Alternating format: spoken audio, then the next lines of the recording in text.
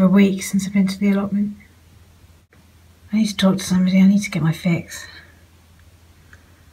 I just want to talk about my flowers and my seeds. What am I to do? Got it. Stick the kettle on, Jazz. I'm coming over. Jem's coming over, guys. Oh no, she's going to want to talk about flowers. Oh, we got any custard creams? Biscuits? No biscuits, Ellen, I'm afraid, but we've got cake. Oh, cherry and sultana. Okay, cherry and sultana. Ah, here we go. Hiya. Hiya, come on through. I've got some people here I'd like you to meet. Oh, new people. Do they like flowers? Yes, they like flowers. Come on through. Hiya, Jen. Hiya. Yeah, Monty and Alan have been watching our show and they want to help us out. Oh, great. Well, maybe I can show you what I've been up to this week then, guys. Oh, I'll try and help you if I can, Jen. Biscuits! It's raining again.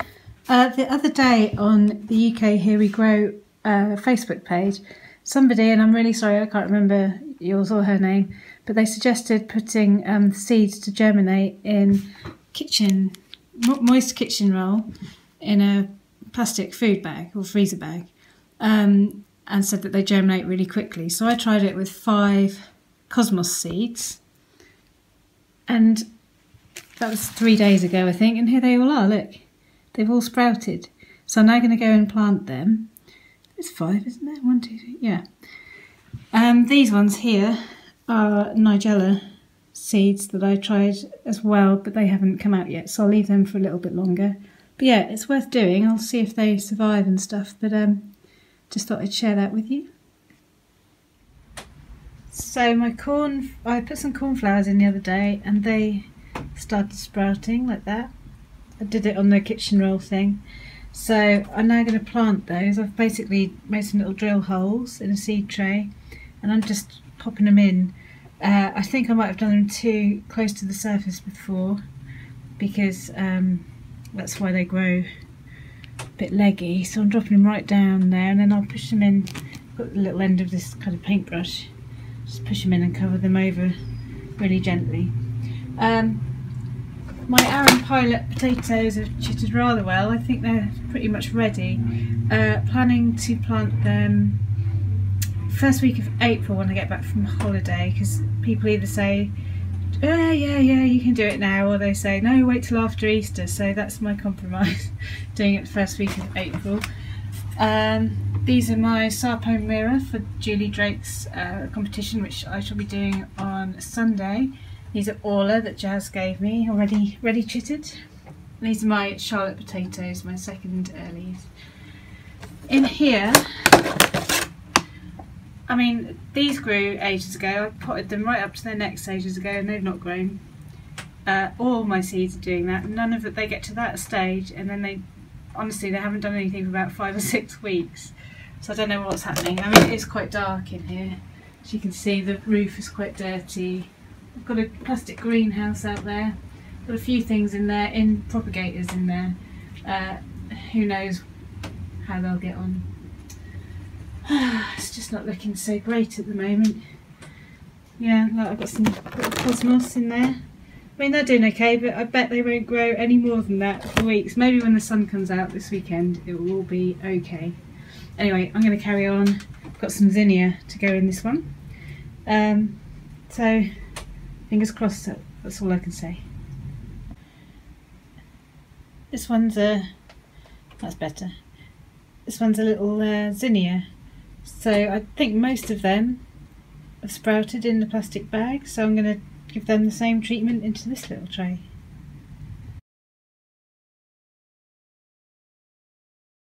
Good work, Jem.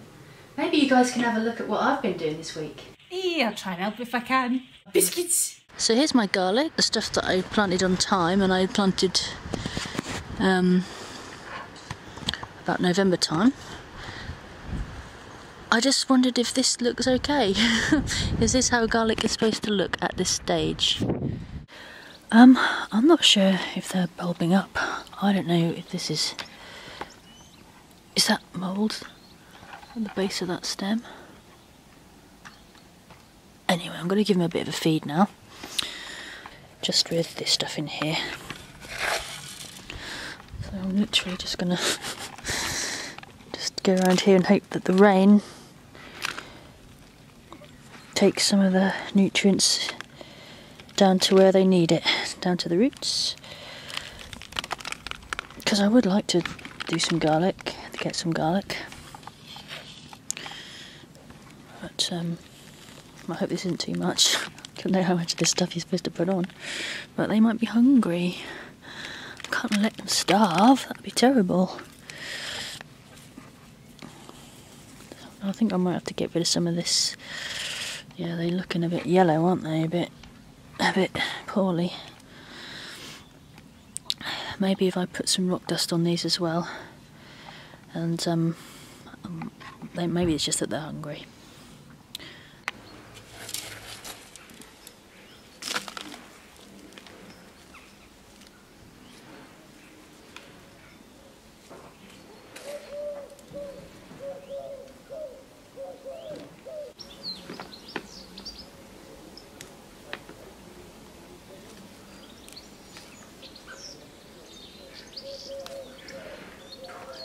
Here's my spring onions. I'm going to put some fertiliser on these as well.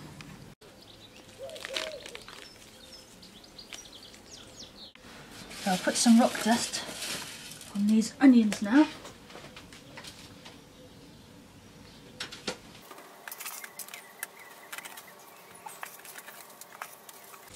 That must be enough, do you think? So these are the varieties I'm growing of tomatoes, Moneymaker and Gardener's Delight.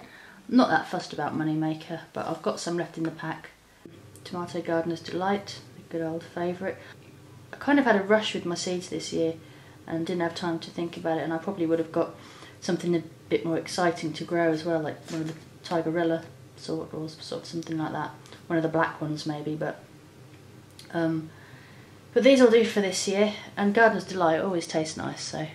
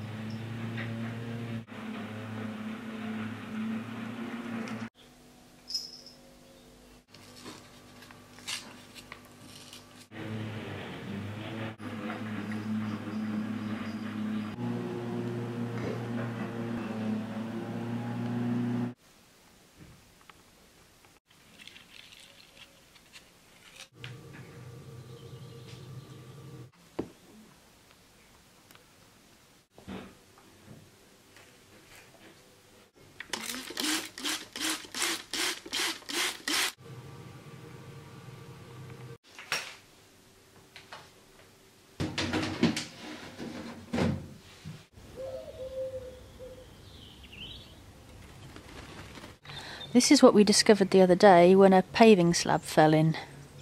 So we put a pot in it to keep the cats safe from falling in.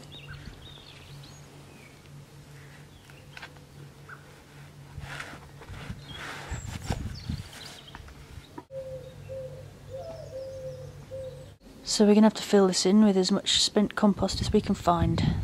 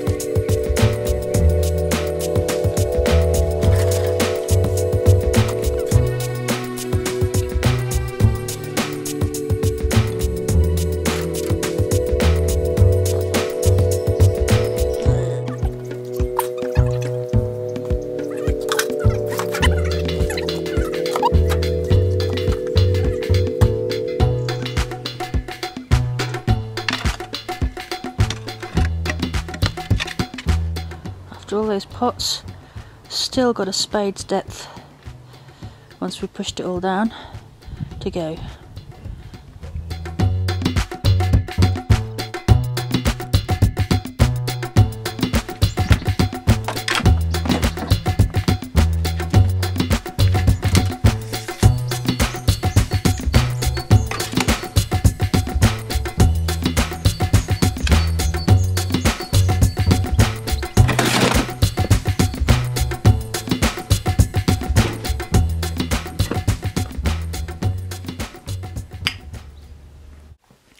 I've found this old pack of broad bean seeds.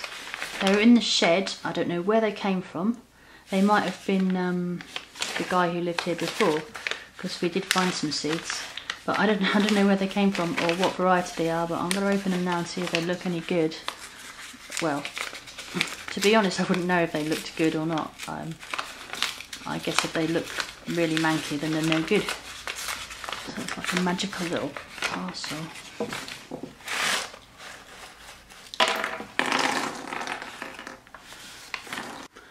I just find this kind of thing really exciting. It's like a mystery parcel. I think most of them look okay. This is great. Well, we'll see. They might be 5 years old. But, oh. There's 24 beans here that are okay to sow. So it'll be exciting to see if anything comes up. What a treat. I am ready to sow my magic broad beans. The first thing I'm going to do is fill each of these with some compost.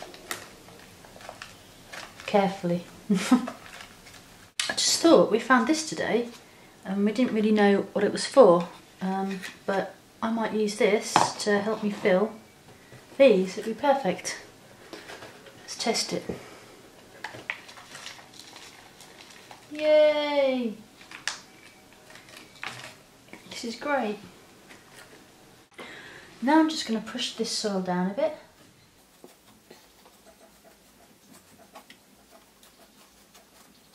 So as you can see, I've poked them all down because I've got to put the mycorrhizal fungi stuff in that I'm going to put in all of my sowings that I remember to. So there'll be a layer of that in, and then there'll be a bit more compost, and then I'll put the bean in and then cover it.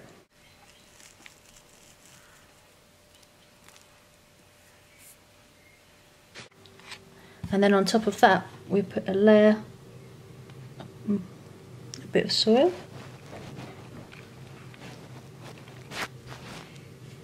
Here are my broad beans, my mystery broad beans. And I'm just going to put them in just like that into each one. Then I just put some compost, fill up these tubes, then give them a water and we're done.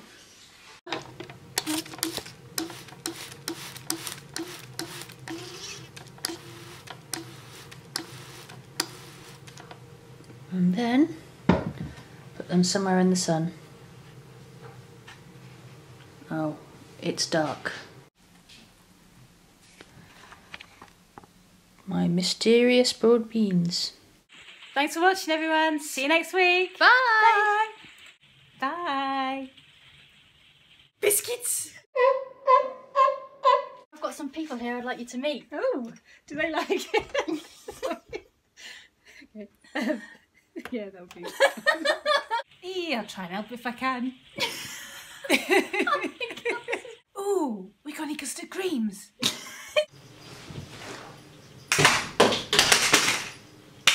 Sure. Biscuits! I'm gonna stop laughing. Biscuits! Biscuits! Oh, cherry and sultana! Oh, new people. Oh, new people. Do they like flowers? Yes, they like flowers. Sorry. Oh, new people.